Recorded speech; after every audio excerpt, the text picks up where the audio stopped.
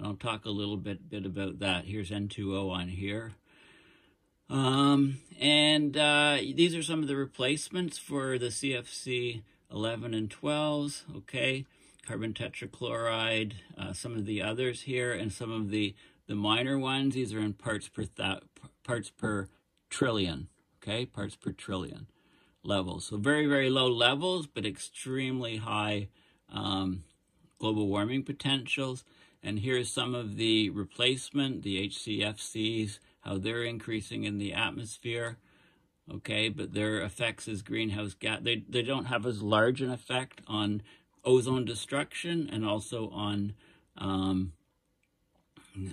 warming the planet. This is another image, some different sites, measurements taken, showing how it flattened out here. Both the CFC-11 flattened out earlier and the CFC-12, and then some of the drops in some of the other concentrations. Okay, so there's lots of data. So there's lots and lots of data. If you go to the ESRL site, you can look at what the levels of these trace greenhouse gases are doing. Now, there was an article earlier, it was in May 22nd, 2019, how we traced the mystery emissions of CFCs back to Eastern China. Okay, so a little bit of history. In the 1980s, the Montreal Protocol, ratified in 1987, it's a treaty that's charged with healing the ozone layer, has been wildly successful in causing large reductions in emissions of ozone depleting substances. Okay, and I showed you that Twitter image. We'll just go back to it. This guy here. Okay, this shows the ozone. So the blue hole is the ozone, and it shows how it's been changing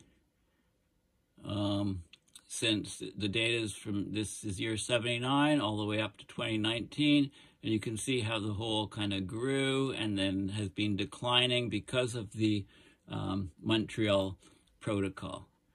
Okay, so the Montreal Protocol is often held up as a model of how the international community can work together to tackle climate change.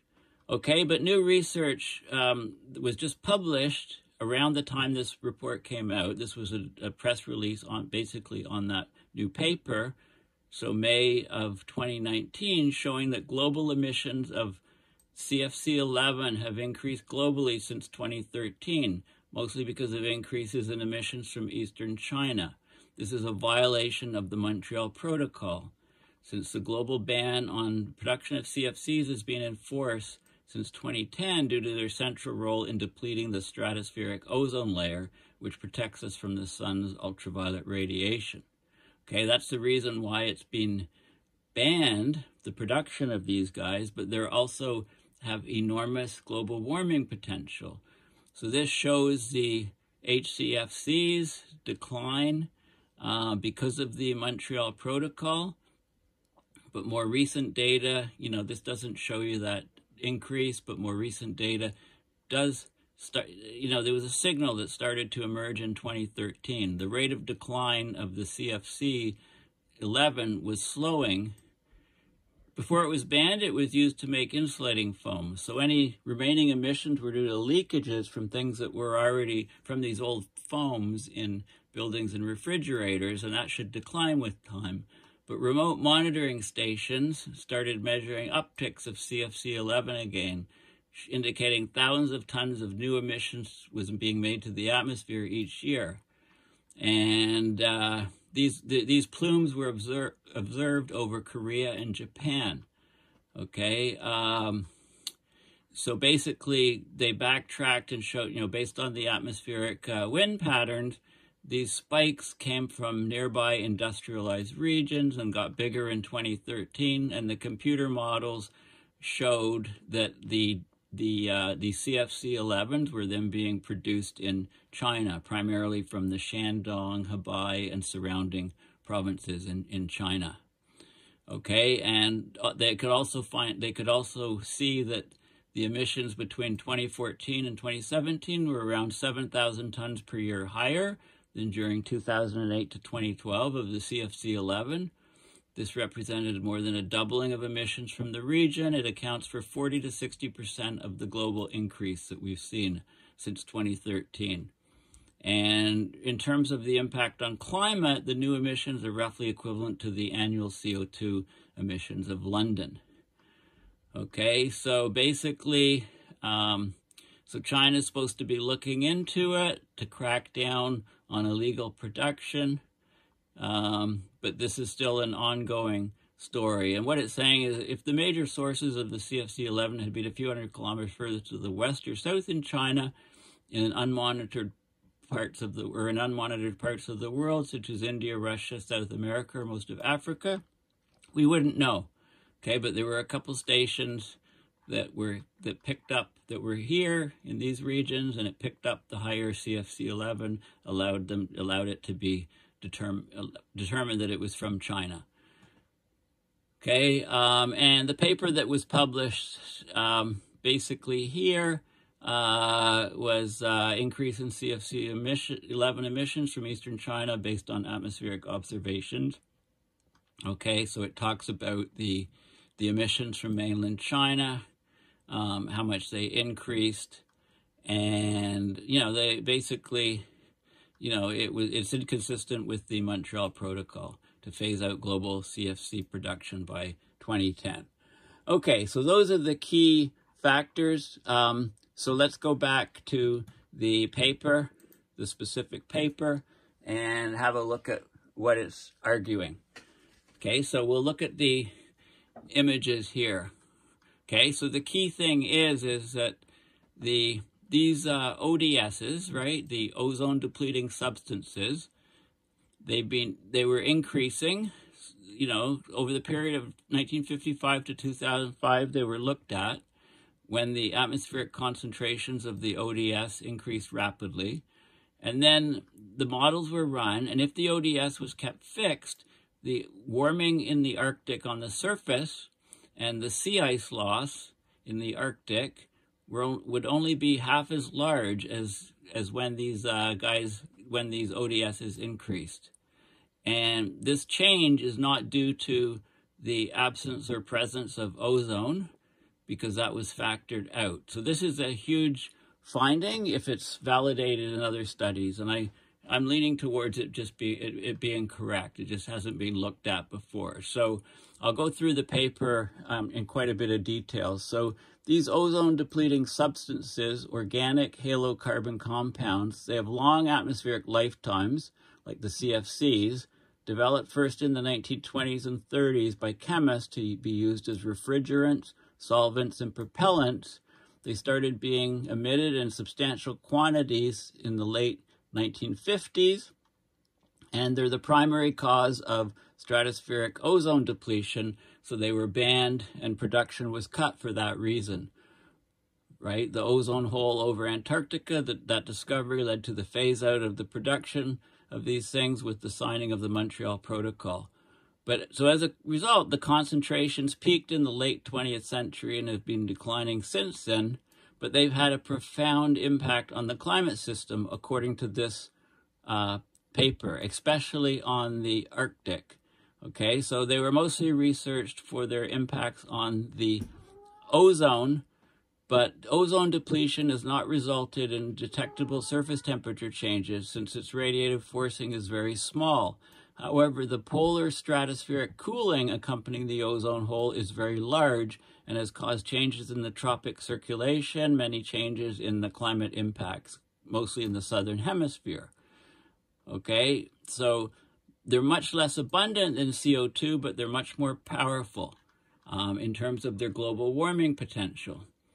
So on CFC-11 and CFC-12 are 19,000 and 23,000 times more radiatively effective than CO2, resulting in 20-year global warming potential 7,000 and 11,000-fold larger than CO2. Okay, so the radiative forcing is high for these guys. Now, they looked at 1955 to 2005 because that's when the ODS concentrations grew rapidly. And the radiative forcing was estimated to be 0.31 watts per square meter, which is about a third of the radiative forcing from CO2, which is 1.02 watts per square meter, making ODS collectively the second most important greenhouse gas in the latter half of the 20th century. Okay, now Arctic surface temperatures have been rising over twice the global mean rate, and sea ice has been correspondingly being reduced dramatically in terms of extent and thickness. Okay, so they asked the question, you know, how are these guys affecting the Arctic? So let's look at the figures. So this is the radiative forcing of CO2, you know, over time. This is the radiative forcing of the ozone depleting substances here.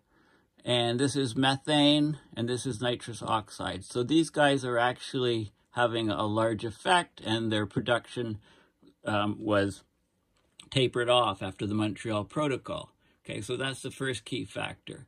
And then they ran the models, and they looked at what would happen in the Arctic. So this is a historical heating of the Arctic. This is between 1955 and 2005. This is the surface average surface temperature change, Kelvin per decade increase, and you can see the huge increase in the Arctic surface temperature. And this is what you get in the model if you fix the ODSs. Okay, if you fix the ODSs and the ozone, then this is what you get. And if you just fix the ODS and let the ozone change as it has, you get this. So basically, the clear difference is in the radiative forcing potential of these. And if you look at the sea ice extent, sea ice concentration, percent per decade decline, you can see this is what has actually happened. But if you fix the ODSs and the ozone, this is what you would get. And if you just fix the ODS and the ozone was changing, this is what you'd get. So it's not the ozone change that is causing this effect. It's the greenhouse gas effects of these trace gases. So they do two different things, these ODSs, ozone depleting substances, not only to destroy the ozone, but they also cause tremendous warming. And this is the global temperature change in the historical.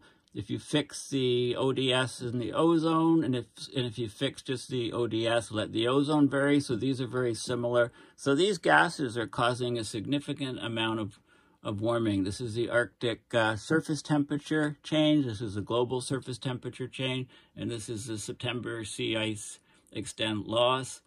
So basically, and then they looked at different feedbacks as well in their study. Okay. And then there's, you know, the calculations and the appendices and so on. So they looked at different months and how the global warming changed over different months.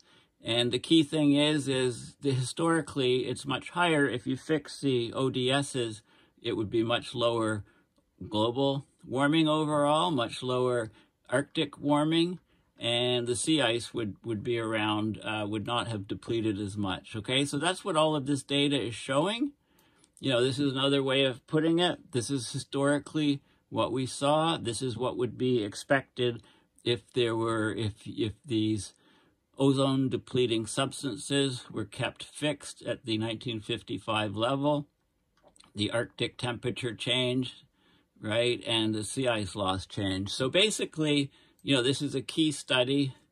This is sort of like a landmark study, and you know, this is a huge effect, you know, if it pans out. Now, again, this is only one study. It needs to be looked at in more detail. So the key point is that the Arctic surface warming, the global surface warming, and the sea ice loss would be much smaller if we didn't have these ozone depleting substances rising in concentration. So it's extremely concerning that the CFC-11 has started to rise again over China in violation of the Montreal Protocol. So thank you for listening to my videos, and again, please go to my website and check it out and consider donating to support my efforts. Thanks again.